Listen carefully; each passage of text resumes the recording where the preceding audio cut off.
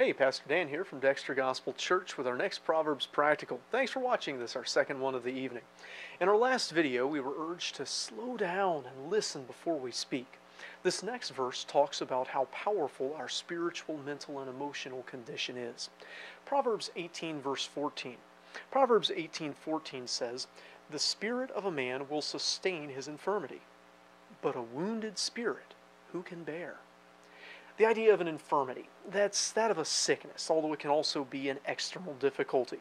So someone who is mentally, emotionally, and spiritually strong seems to make it through physical hardships pretty well.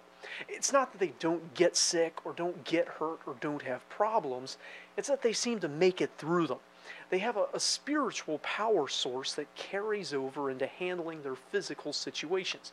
And I'm sure you've known people like that, people who manage to be strong, cheerful, thankful, joyful, even when they were sick, even when they were suffering, even when they were having problems. That's the person with a strong spirit, the spirit of the person sustaining their infirmity.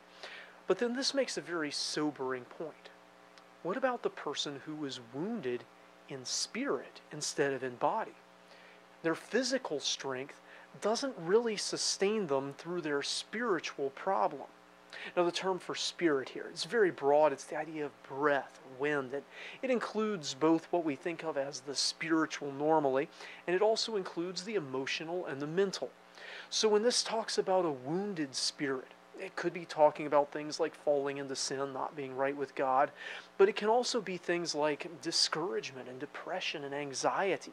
It's the internal, immaterial part of a person, the thing that makes them a person instead of just an object. And maybe you've seen this too, a person who is sick with something that they could probably recover from, but they give up, they lose hope, they stop fighting. And without that spiritual, emotional, mental strength, they end up losing the physical battle.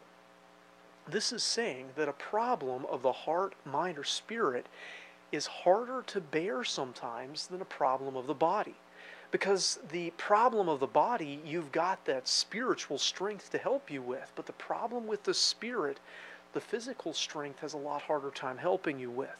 A spiritual issue can thus hurt worse than a physical issue, be an even more serious problem than a physical matter. And maybe, if we grasp this, this will shape how we have compassion for other people, and even how we pray for them. We often pray for other people's physical health. We say, this person is sick, I hope they get better. This person has this injury or this weakness, I hope that it improves or that they recover. But maybe we should pray not for the removal of their physical trials, but for the spiritual strength to be sustained through them. Perhaps we should pray for healing for the deeper wounds of the soul as much as for the surface wounds of the body. Perhaps we should be more concerned with encouragement, righteousness, and hope, even than with medical reports and conditions. This isn't to say that physical sickness isn't real. The verse completely acknowledges that. It just says that your spiritual condition can affect how you make it through your physical condition. And we should do thus what we can to remain spiritually strong and help others be spiritually strong. That means developing and maintaining good habits of thinking. It means staying in the scriptures and prayer, to stay close to the source of true spiritual strength, God Himself. It means healthy patterns of fellowship and serving others.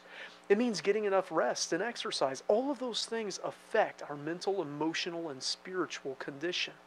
And when the time comes, and it will, that spiritual strength can then bear us up through physical weakness. I hope this video is an encouragement and a blessing to you. If it is, give it a like and subscribe to our channel for more content like it. Until next time, I hope you stay well, both physically and spiritually.